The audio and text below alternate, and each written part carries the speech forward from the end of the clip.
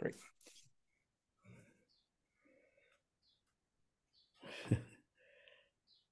So I have some questions that we could talk about, but I'm also I'd love for you guys to chat, and we also there was some stuff left at the end of last time, so we have preferences of which. Okay.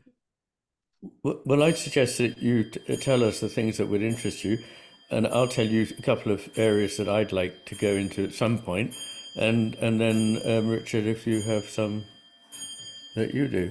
Um, I mean, there are two rather massive areas of interest for me. I mean, one clearly is this business of lateralization in life, and how much you, for example, share my belief that this is important functionally and changes effectively the experience of the creature, the organism. And the other is the difference between living organisms and machines, particularly in the sense that they're being complex systems that are intrinsically unpredictable.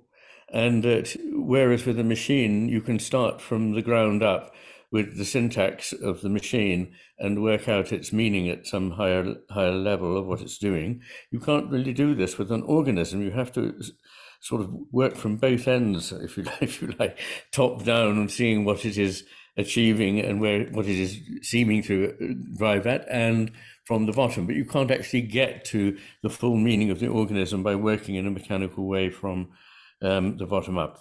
So those would be two areas that, if they're of interest to you, whether you agree or not, I don't know, but I'd be happy to talk about those. Great. Yeah, that sounds excellent. Richard, any specific topics for you? Many. I really enjoyed reading your chapters, Iain. There Good. lots of that material really resonated with me very strongly. But for a while, I found my linear mind getting frustrated that you wouldn't tell me in the right order what things that I needed to know, of course. And then I realized that, of course, you were giving the example of spiraling around the topic, which was just what you were. Exactly. So then I felt a little bit more at ease, and that was okay. But I would like to talk about top-down and bottom-up understanding. So that resonates with what you just said about top-down and bottom-up understanding of living things. I would like to dig in a little bit on the metaphor of music. And as you say, metaphor is the stuff of thought. So, I really think that there's something there that crosses new gaps that would be worth discussing. And relatedly, there's stuff about folding away detail to get at the general shape of things. That when you look at the detail of things, you can't see the general shape. You can't see the infinity for all of the steps involved. So those are the sorts of things which are on my mind. But the leap between machines and living things is, captures a lot of that.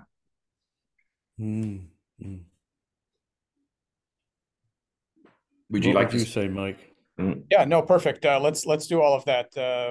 Some of my stuff will come up while we're doing this, and other things, so that, I can keep till next time. It's fine. These are great. So yeah, I mean, maybe we can start with some of the lateralization stuff, and specifically, I guess one place we can start is for you, Iain, but to maybe talk about to what extent do you think the architecture is specifically bilaterally symmetric? In other words, that you need to have exactly two things that are tied in a particular way, or is more of the magic in the specific breakdown of the roles, and how what the different functions of each one is? Because I'm very interested in something. I worked for left right asymmetry for a long time, but I'm interested in alternative architectures, right? So could we have, are there cognitive systems, either synthetic that we can make, or alien, or whatever, that could be in a completely different architecture? We are in a position to make animals with as many hemispheres as you want, really, right? So we can make 3, 4. You can make these things, and so the question is. So I'm interested in how, what is the essential? What do you think is the essential bit here? And with Richard, we had also talked about at one point. We talked about a couple of things. He can talk about this the importance of the sort of ebb and flow of these kinds of systems. And also, Richard, at one point, this was weeks ago, you had a really interesting comment about the computational power of having a second copy, so that you could, right. So what happens when you have sort of room to offload some things in the meantime? So anyway, so yeah, please, go for it. I think that's a good topic.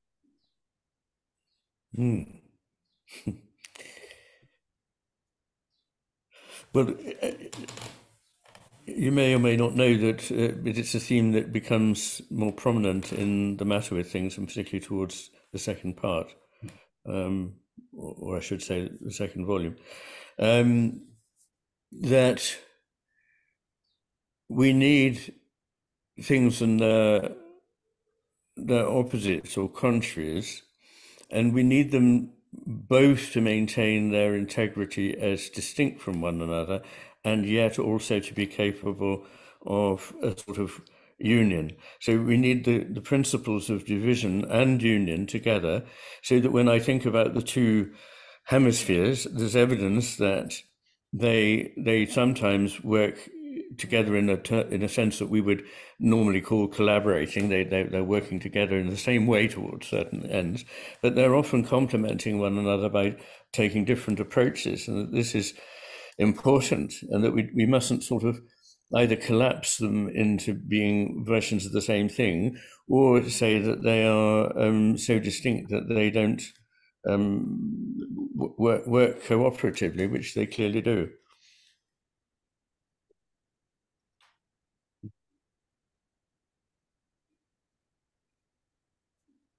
I mean, that also sounds like some of the stuff that Richard has been talking about, as far as alternating cycles of being soft in terms of letting the world imprint on you for a while, and then coming back to push, right? Yes. Yeah, that's why I brought that up, because I thought that might be related to what Richard was saying. Yeah, I think that the union and division, right? It's if the brain were not in halves, then you wouldn't be able to have any differences between the two parts, right? It's important that you have differences, because the differences between them create a whole that's worth having, right? If the two parts were the same as each other, then you would just have double what you had before. It's important that they're different, because by being different, they create a whole that's more than the sum of the parts through the relation between them. Yeah. I take your question, Mike, that did it have to be 2? What if you divided it into 3 parts? And I am bothered by that. because it feels like maybe you could do things dividing into 3s and not 2s. Dividing into 2s is the obvious way to do things. It's like if you can't do something with one, then make a copy of it, differentiate them, and now you can do something more than you could do with the one of them. But there's something about I don't know, this is either going to sound mad or it's going to resonate with you. There's something about the period doubling in the logistic map that eventually exits chaos in a third. That makes me think that basically the thirds are real. And it doesn't have to always be period doubling. Yeah. I mean, it's natural to think of 2s and so on, but actually, if you think about early embryonic development, where that never mind the asymmetry of just the drawing a midline, that is really not well understood at all. There's a lot understood of what happens after you've got sort of a left and right to have. But that first, especially in amniotes, how it is that you divide, you got the thousands and tens of thousands of cells, and then how you decide where that midline is completely non-trivial. And we can interfere in that process and make other types of, and of course there are animals with other types of symmetries, but bilateral symmetry shows up very early on. Chirality is there even before that. But it's not super obvious how you bisect something that has lots and lots of little tiny. So organisms with symmetries that are odd, like starfish, is there a nice three-way symmetry? So if I recall correctly, the starfish are actually not fivefold really. They're sort of bilateral with a like a Vitruvian man type of thing. And but there are jellyfish. The jellyfish do have true multiple and symmetries, and there are all kinds. And then they're not always factors of, they're not always powers of two. They could no. Yeah. That's interesting that a lot of my creatures that I showed you the video the other day, Michael, a lot of them look like jellyfish, right? Yeah. Although, yeah. Well, a couple of reflections I'd just make. One is that this lateral asymmetry is present in the earliest neural network of which we have any knowledge, 700 million years ago. It has this axial asymmetry. And there's a very good reason, I believe, why that should be the case, because of this business of the organism needing to pay finely focused, narrowly focused, targeted attention to a detail that it already requires, and its ability simultaneously to keep the precisely opposite kind of attention open, the broad, vigilant attention without preconception as to what it might find or what it's interested in. So that makes a natural, as it were, pairing. And out of that pairing, almost anything can come. After all, through the pairings of 1 and 0, many, many complex structures can be made. As soon as you've got 2, you've already got potentially many things. Because, as I often say, you need both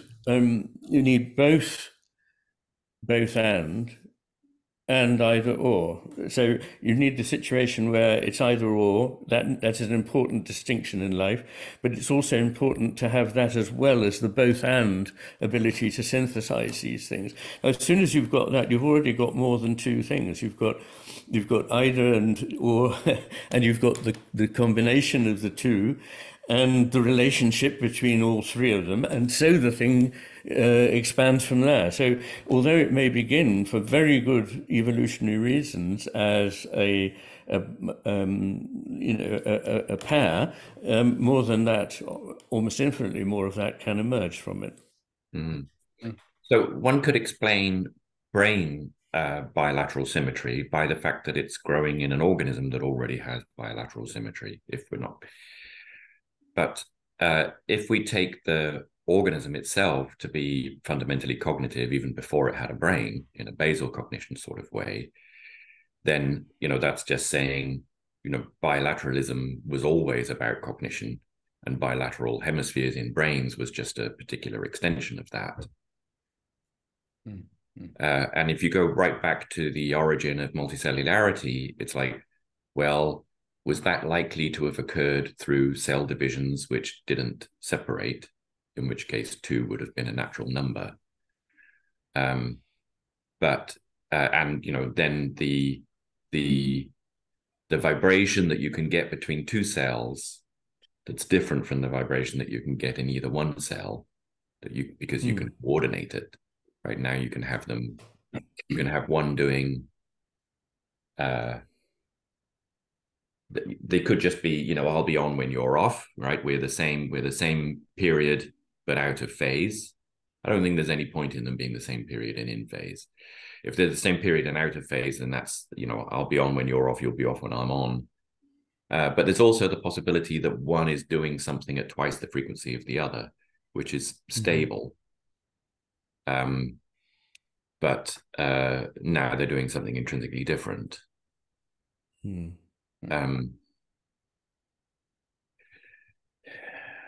And it seems like you know, it would be natural to create things which were powers of two that way, that will do two doublings instead of one doubling. But it's also, you know, when you do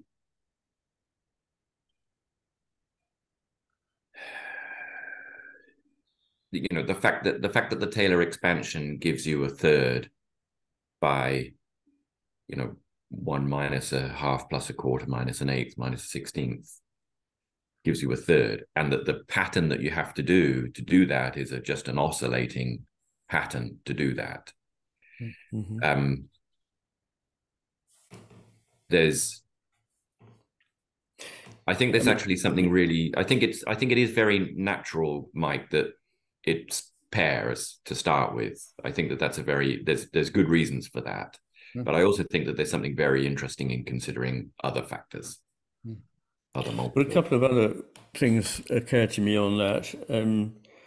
One is, you mentioned that chirality goes well before life, and it does. And of course, famously, there is the weak force is chiral in its nature, and chirality has a left-handed spiral and a right-handed spiral.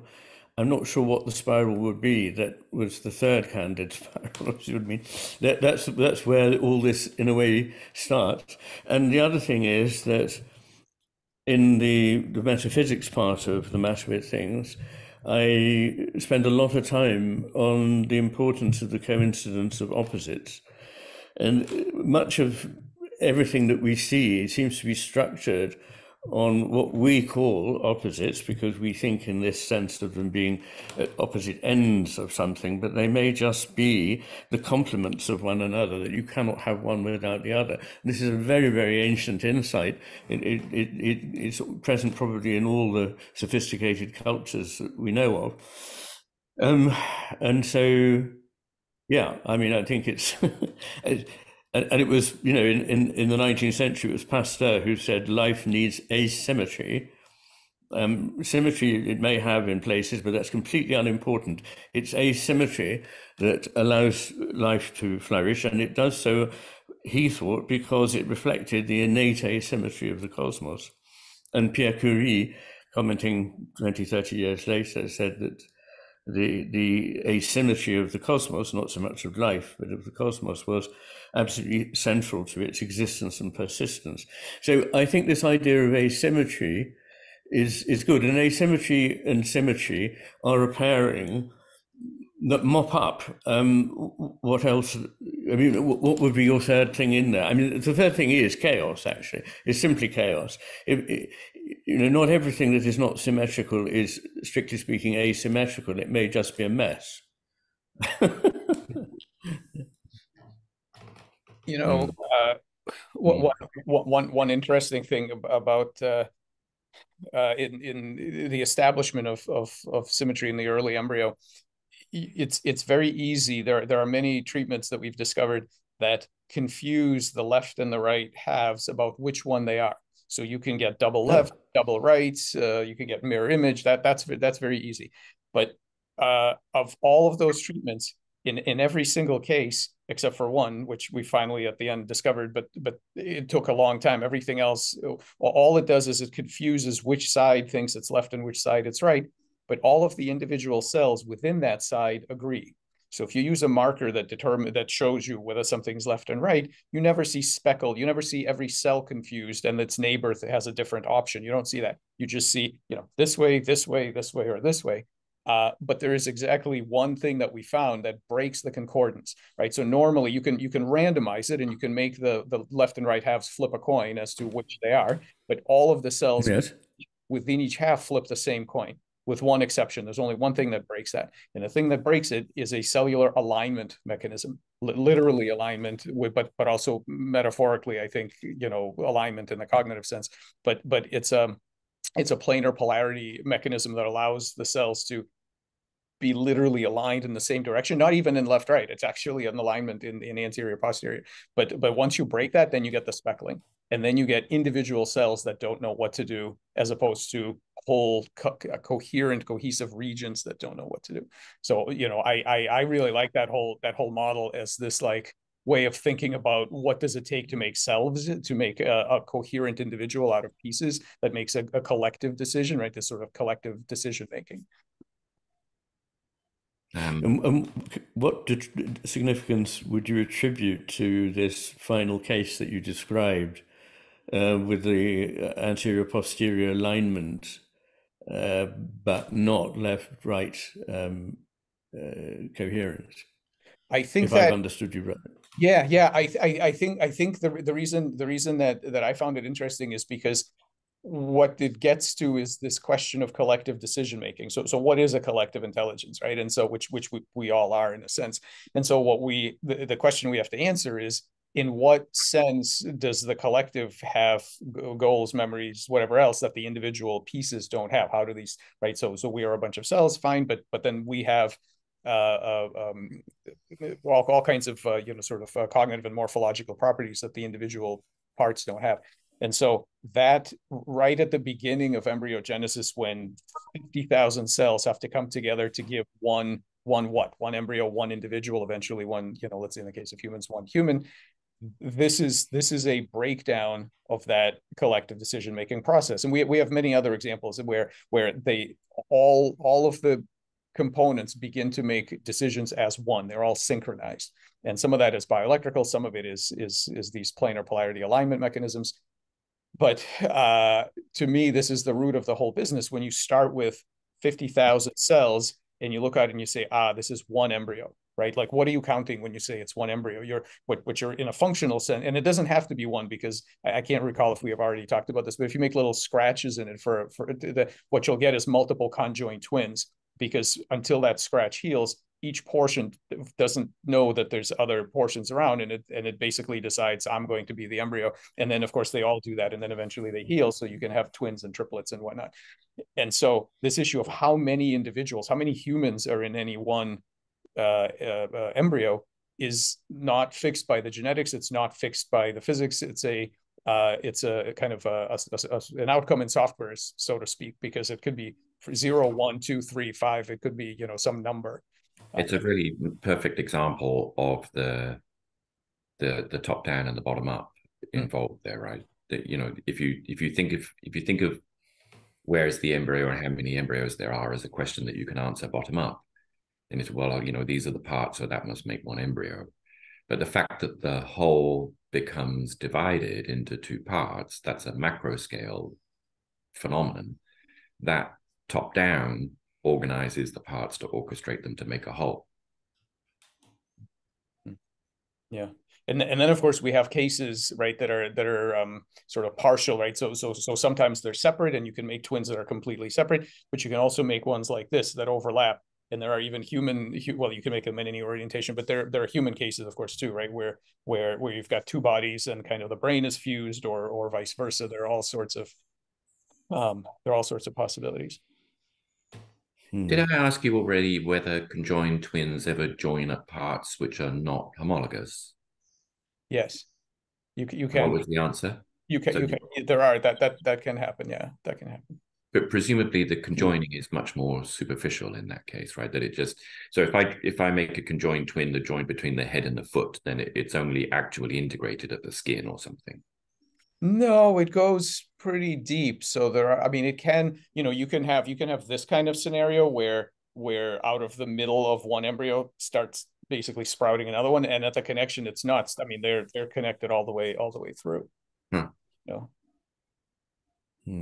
Yeah, you can make almost anything artificial, and then of course these things occur naturally too. But we can make, especially in something like a chicken, where it's very easy to kind of manipulate all the parts. You can make almost anything. So I don't know if this is a little bit too nitty gritty, but whilst you were talking about that, I was thinking about Iain's suggestion of opposites and chaos. And I've still got the logistic map in mind. Do you mind if I share my screen to point out something in the logistic map that I showed? Go for it. Mike before, but I didn't show Iain. So in the logistic map here, you have this first doubling and then another doubling and then another doubling, and then pretty soon it turns into chaos. And it's like, are we up or are we down? And so on this path, we're up, and on this path, we're up, up.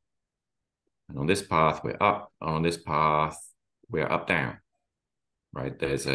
Whereas this one is down, up, and this one is down, down. So this line going up here, all the way up here is the up, up, up, up, up, up, up, up, up line. And this one going down here is the down, down, down, down, down, down, down, down, down line. How come this period doubling ever ends up at this period 3, right? Because there is no power of 2 that ends up in dividing into thirds, right? This resonance, which happens much later on. But as you can see, there's a little sort of trail of dust, a little bit of higher density stuff happening here that corresponds with the point of the third. What's that trail of dust there? Well, that's the I go down, I go up, I go down, I go up, I go down, I go up, I go down, I go up, go down, I go up, down, I go up. So plus a half minus a quarter, plus an eighth minus a 16th, plus a 32nd minus a 64th. Look at that. It's a third, right? It gives you the period of the third. Another way of thinking about this, reflecting upon what Iain just said about, well, there's a thing and its opposite, is that in addition to 1 and minus 1, there is also 0. 0 is the unstable thing that you get with a perfect blend of this much minus 1 and this much 1, this much minus a half and this much half, this much minus a quarter and that much eighth. And that comes out at 0, which enables you to have 3 things instead of 2 things. Instead of the everything up position and the everything down position, there's the exactly cancelled out position in the middle. That's the only way to get thirds out of period doubling. And why does the top part of the graph not produce the mirror image thirding that goes on in the bottom half of the graph? Well, that's a good question. So there's a thirding happening here, which lines up with the 5th. Is that 1, 2, 3, 4, 5? Yeah. Oh, sorry, I'm pointing with my finger instead of the mouse pointer. Lines up with there, right? It gives you the other resonant frequency here. And here we have one that this one is cancelling out to give you half of a fourth. And this one is cancelling out to give you another half of a fourth. And together they give you a period 4. So there's the cancelling out on the top one, which comes first because it's more squashed. And the cancelling out on the bottom one, which comes second because it's less squashed. And when you have one without the other, you have thirds. And, you know, if you take a naive view where you insist on opposites, you say, well, is it A or is it not A? And you say, well, that's, you know, you get into this region where you say it's neither, it's just a mess, it's just chaos. But there's a null, which is, you know, first of all, you might identify that as, well, it's neither A or not A, it's null, right? But then there's a more precise version of null, which is the perfect balance of being there and being not there, gives you exactly 0, which then takes its place as another genuine state. Now there's 1 and minus 1 and 0, 3 things and not just 2.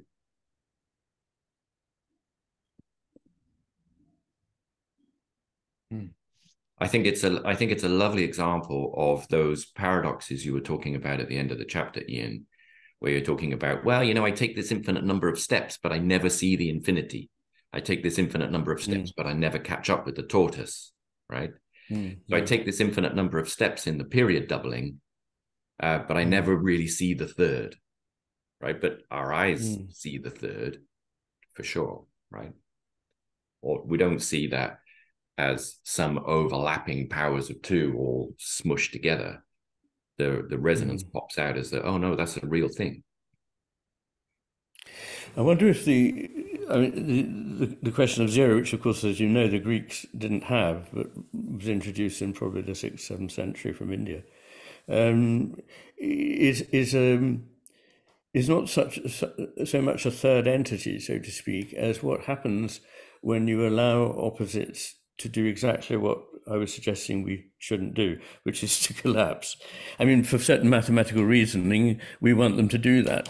But what I'm suggesting is that in the physical world, the things being asymmetrical ultimately can, I mean, they may for certain purposes within very confined systems appear to cancel out, but ultimately they don't. I don't know if that's something you would agree with, Richard, or not. But the cancelling out, you say at the gross scale, it looks like, oh, they disappeared. I've got nothing now. But there's another sense in which, wow, look at all of that spiraling depth that there is in order to create skill, right? It's like, oh, it's gone this way. Oh, it's gone that way. Oh, it's gone this way. And you know that takes lots and lots of depth to actually to cancel them out. To then stay at the top level. Oh, it's almost like it went poof in a puff of smoke, and I didn't have anything at all. Yeah, yeah.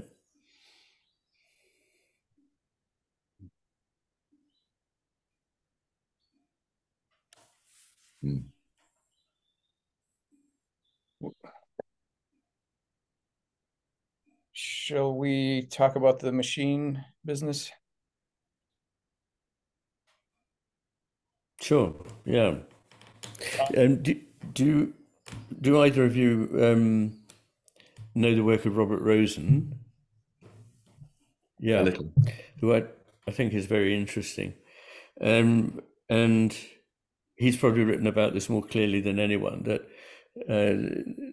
that a living system has, as it were, final causes rather than just efficient causes. In fact, a living system is not the result of a single efficient cause, whereas a closed system such as a machine, well, it's open in the sense that it is open to an efficient cause, but it all can be accounted for by that efficient cause within that protected space of the machine.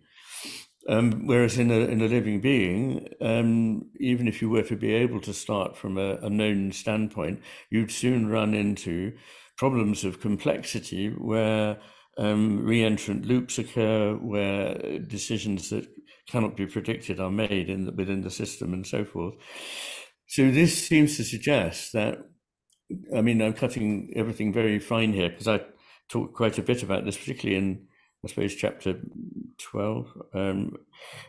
But my view is that there are, well, and of course in chapter 27, where I argue that it is almost impossible to talk intelligently about life without talking about the possibility of purpose, teleology, which, you know, Darwin was extremely keen on. Darwin said, thank goodness. And Darwin's bulldog, Huxley, also said, the great thing that Darwin has done is restored teleology.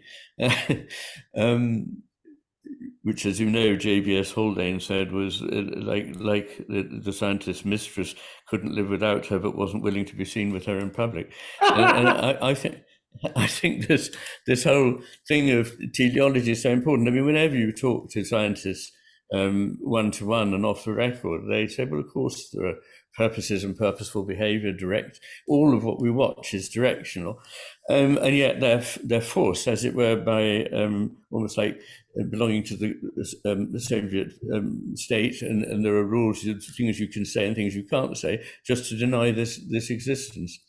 So, I mean, that's a good provocative place to begin thinking about the differences between these systems. And I outline in chapter 12, which is called The Science of Life, a Study in Left Hemisphere Capture, because I believe that while physics gave up on this rather simple mechanical model a very long time ago, at least 100 years ago, biology has until very recently clung to this purely mechanical model. And I may be wrong, Michael, but I see you as one of the people who has been able to say, yes, look, there's more to it than this. Yeah. So I think we could and probably should at some point talk about the teleology in machines and cybernetics and all that. But I 100% agree. I think teleology is absolutely key to all of this. One reason I don't like a sharp distinction, and I like Robert's work a lot. What I don't like about that sharp distinction between living things and machines is that we know now that, as we really didn't when Robert was writing this stuff, that we can make all the transition forms. So right, and so then we end up in this weird place where we have to try to come up with criteria for, so I can, we can now make something that's basically at every level, right? So you've got molecular, a cellular, tissue, organ, swarm, you got all these levels. At every single level, we can introduce any percentage you want, from 0 to fairly high numbers, of something that you would call a machine, right? Something that was designed by humans, that may be quite complex, maybe has unpredictable behavior. I mean, it's easy to make machines with very difficult to predict behaviors, but nevertheless, they're designed, they're completely different from the natural in many ways. Yes. Yeah, and then I don't know what we do after that, because now we have something, if you have, we are already, there are humans that are, not 95% human, but there's some electronics there by which they run a wheelchair, or some prosthetic limbs, or some other stuff. And then we also have these Roomba vacuum cleaners, and pretty soon they'll have some human neural cells living on board to help them do various things. And then sort of every, but and those are easy to deal with, right? Because in this case, you say, you're just you're just a human with some peripherals, and you're just a vacuum cleaner with some human brain cells, fine. But we can make, right, any, and we're going to be seeing them, cyborgs, hybrids, we're going to be seeing all this stuff. And then I think we get into a really difficult place, where if we try to draw these hard boundaries. And well, interestingly, sorry, go on. No, please finish. Well, that's okay. That's just it. No, yeah.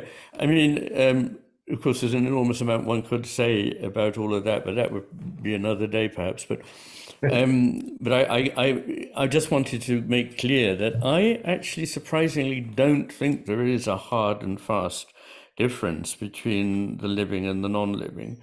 And in fact, Robert Rosen said as much. He said that animacy is the norm, and inanimacy is an asymptotic, never achieved state, in which animacy is reduced to a minimum.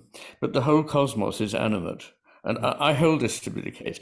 So what actually distinguishes them, some people would say, well, clearly inanimate matter doesn't have consciousness, but we think that living things do have consciousness, and now we think that very primitive living things probably have consciousness, so it's gone a long way down, if not to the very bottom of life. But in an earlier chapter, 25, I think, I argue that consciousness is an ontological primitive in the cosmos, and that, in fact, matter is a state, a phase of consciousness in which it exhibits greater stickiness, permanence, resistance than consciousness which has no matter in its form. So things persist longer and cause the possibility of resistance. And I believe that, in fact, nothing creative can happen without an element of resistance. So this thing that matter offers is incredibly important. So my view is that what we are used to calling inanimate matter does do many of the things very, very, very slowly, and very, very, very little that living things do. And what living things bring is not consciousness, because that's already there, but an increase in the capacity to respond and the speed of response.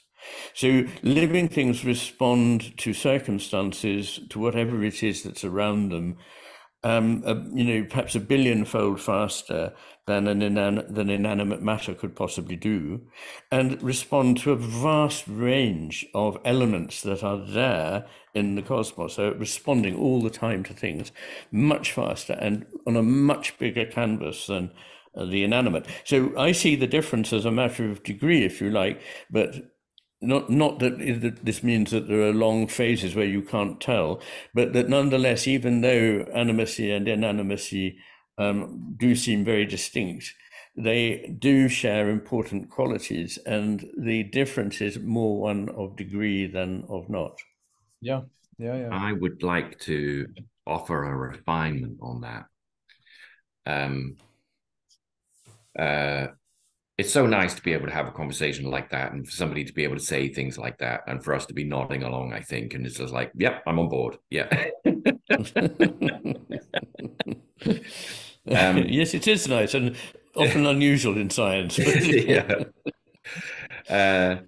So we could try and pinpoint the the continuous difference between living and non-living in terms of the scale of the physical scale of the capacity to respond, the temporal scale of the capacity to respond, the richness of the capacity to respond, things like that. I think I think there are reasons to suggest that there are some inanimate mechanisms that happen at very large scales and very quickly.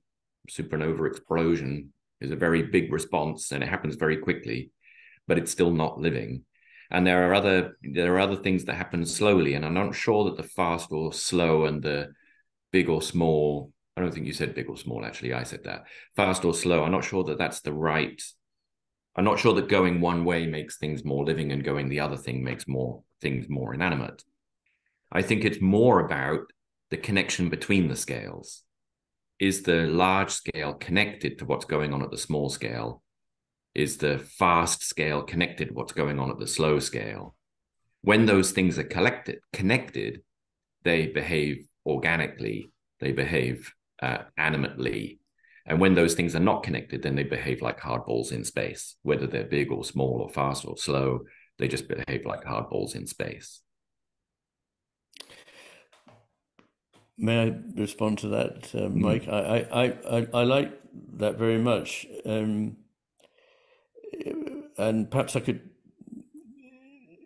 clarify that what I meant was not that inanimate things can never do something fast, like a volcano exploding, but that generally speaking, without a cataclysmic force, there is no... There is this the fastness of response. I'm talking about a response to the whole set of circumstances. So, for example, there's a lump of rock in my garden, and I don't know what it is responding to, but whatever it's responding to, perhaps wind, water, and so on, it's responding to extremely slowly. But there is also a vole in the flower bed that is responding to everything a billion times faster at least, in a way that inanimate stuff just doesn't seem to do this. Complex reactions to many facets, many different kinds of values, if you like, of affordances, to use that kind of language. There are many, many, many, many affordances for living creatures, and they use them very rapidly, whereas lumps of matter tend not to. That's one thing I just wanted to say. So the other is, I don't know whether, I think it's true, this thing about the bridging of the scales, but I was very interested in an observation made by Mike Abramovitz that there are different, what he calls structures. He calls the distinction he's making between architective structures and connective structures. And what he means by architective structures are things that are relatively rigid and static, and when they change, when they make a change, they make a complete change, and it's as it were, it is a cataclysm. And there are things that are connected that change by means of flowing change, and that they are more, I mean, I don't know which bits of my book you've had a chance to catch up with, and I'm extremely grateful that you've been able to, I can't remember what I sent, but chapters 14 and 15, and another section on induction and deduction. Oh, okay, yes, that was because of what you said about that, but yes. But anyway, I think this issue of the difference between concatenation and flow is absolutely essential. And these types of motion where things flow from one state into another and these architective states which hold themselves until there's a break, and they're rather like what Taleb calls fragile states. And the connective ones are anti-fragile. They make adaptations all the time so that they don't have that cataclysmic need to change. And the reason I'm mentioning all this is that he suggests that at the very lowest level, and particularly at the very highest level of magnitude, you only find connective states, and that the architective states are found more at the intermediate phase, where we happen to be leading our lives and have our experience. I've probably given a very bad account of that, but it's I do a better job in the book. Thank you. Whose terms were those? Architective and connective? They're a now retired physicist called Mike Abramovitz, but he has a very interesting web, and we've corresponded, and so there we are. That makes a lot of sense to me. So there's a sense in which the rock in your garden can respond to things quickly. Like if you kick it, it moves, and from one part, it moves a little bit. You hit it with a hammer, and it moves a little bit. It moves a little bit across the garden, and in a sense, that's a response to the force that's acted on it. But there's but then the architective structure, if I can use that term already, isn't changed, right? It's still the same rock. It's just over here instead of over there. It didn't change its relationship to anything in so doing it, and it didn't change its internal organizational connective structure in response to that being hit with a hammer, right? But there are like the minimal example of a physical system that I've been thinking about recently that has some connection between scales is resonance in systems that resonate. So like in a tuning fork or a piece of steel, when you hit that, it doesn't just move, it doesn't just transfer the impulse and say, well, okay, I'll be over here. But when you hit it and it rings, there is a really intimate connection between the macro scale geometry of the fork as a whole and the micro scale elasticity of the molecules of steel holding it together. And one needs to be an integer multiple of the other in order for you to get a resonant standing wave in that geometry. And there's an intimate connection between the whole organizing the parts and the parts organizing the whole.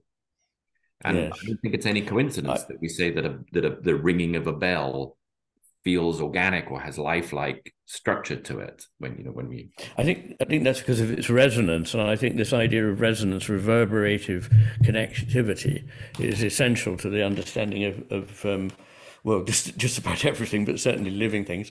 What I think I may have misled you by saying is, what he's referring to is that there are certain kinds of things which are like chemical intertrophic for the constituents. They lose their qualities completely and become something else. So an evil-smelling greenish yellow gas mixes with some dull metal and it becomes table salt. And as it were, they've lost what they had before. This is architective change, he says. But there are other things that mix with one another, add themselves to things, and work by accretive processes where their existence is not a zero-sum thing. They have to go and something else comes. They are able to cause something to create a bigger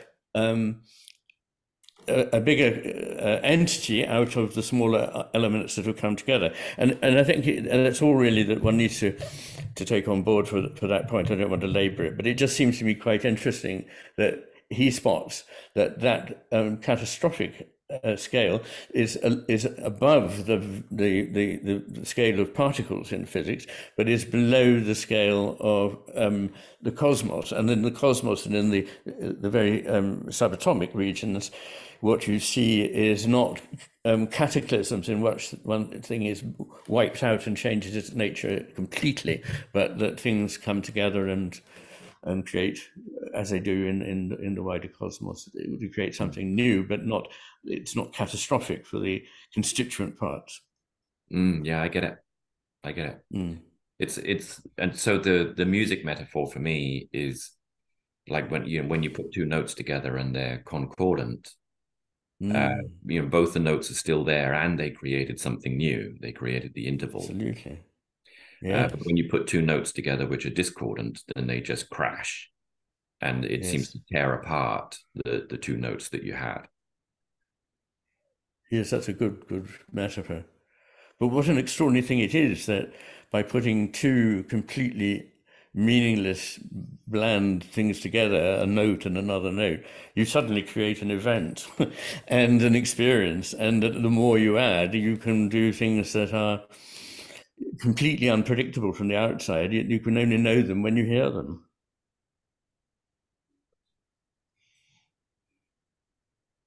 Yes. You can't tell. So if I give you 469 hertz and 468.9 hertz, you cannot tell the difference between those played separately, right? But when I play them together, you can hear the beat. You can hear the beating as they go in and out of phase. Mm-hmm. Yeah.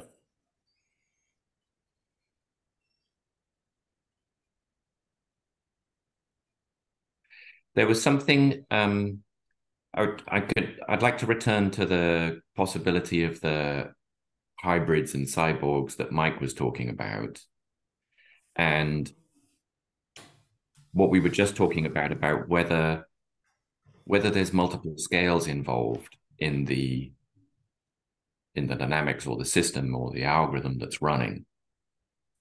So in computer science, we have this notion of an algorithm being substrate independent, that you can implement the same algorithm in multiple different substrates, and it just doesn't matter because the details of the substrate that you implemented it on just don't matter to the essentially symbolic and discrete computation that you're doing at the higher level, right? In other words, it's all syntax and no semantics. Right. So by divorcing it of all of the concrete details of the instances, you get something that you can apply to other instances. You get the generalization, right? You get it's the same algorithm.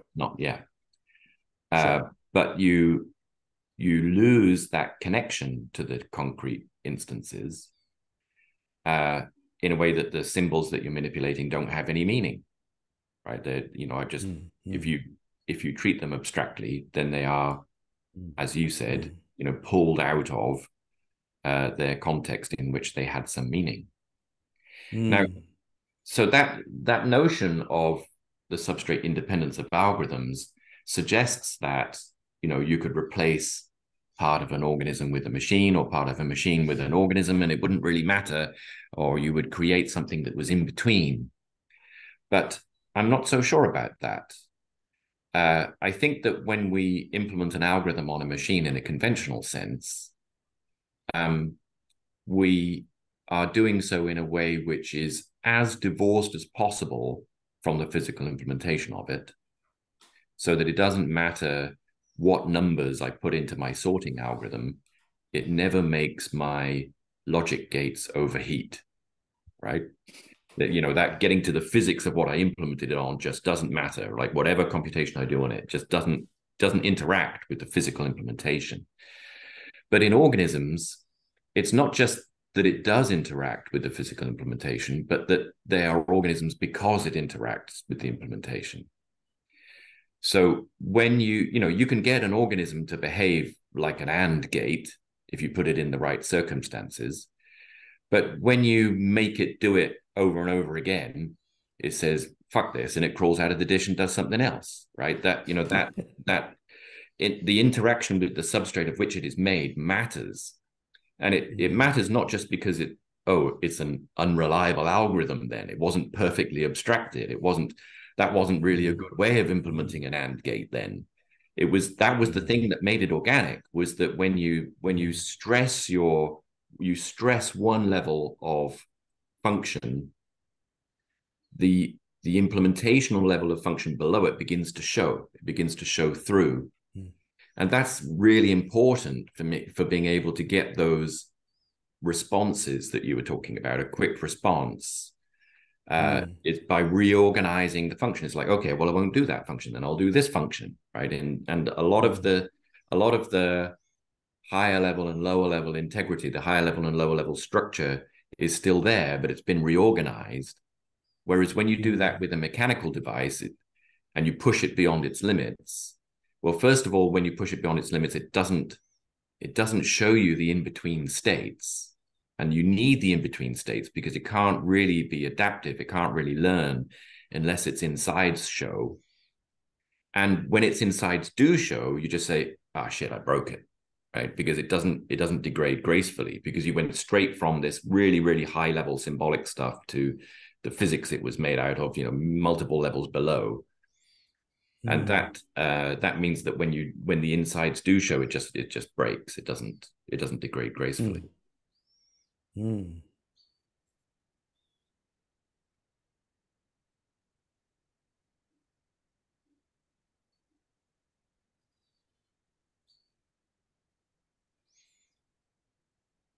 I think. Yes, I don't know enough about the systems that you're working with, really, but how they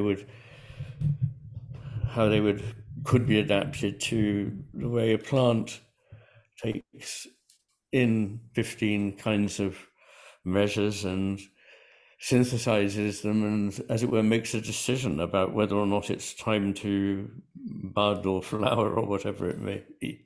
I'm sure you could find algorithms that could make an artificial flower do something like this, but I don't know that it would be anything at all like the flower. I don't know. Yeah, it's like, unfortunately, I'm not a cyberneticist, so yeah. How the flower behaves under normal circumstances could probably be extracted into such an algorithm involving 15 variables and a bit of logic.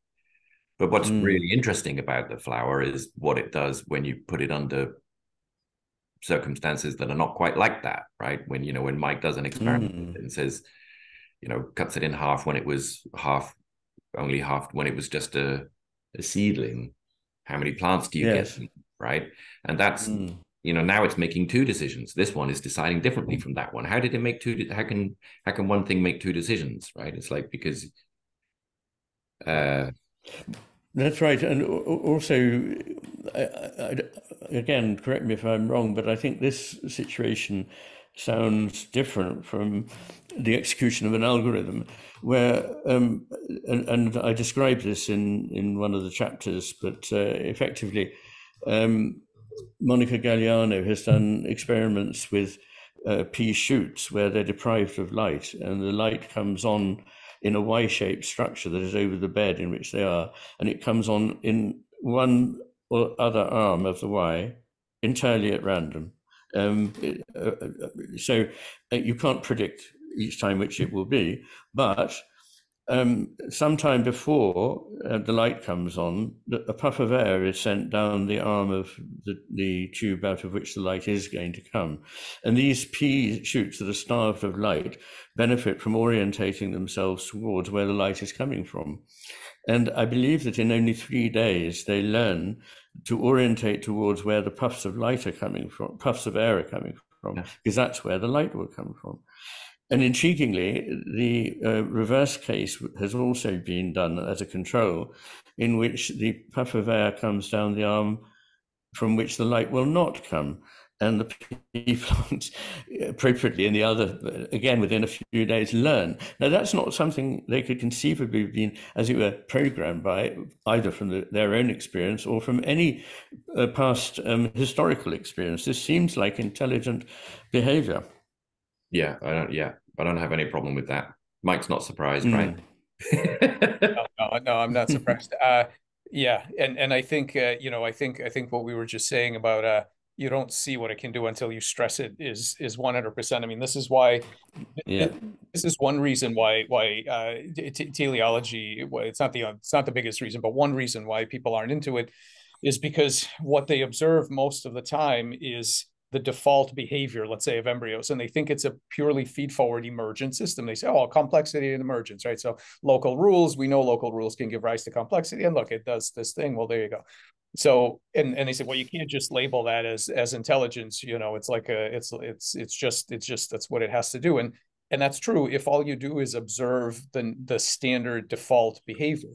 But once you start putting barriers in its way and you start stressing it in various ways, then you get pulled out of this false sense of inevitability, and you see that, oh, it actually has what some degree, depending on what you're looking at, of what James called intelligence, which is the ability to reach the same goal by different means. And you start to see the incredible ingenuity that these things can muster in different problem spaces. Okay, I apologize. I have to run. Can we?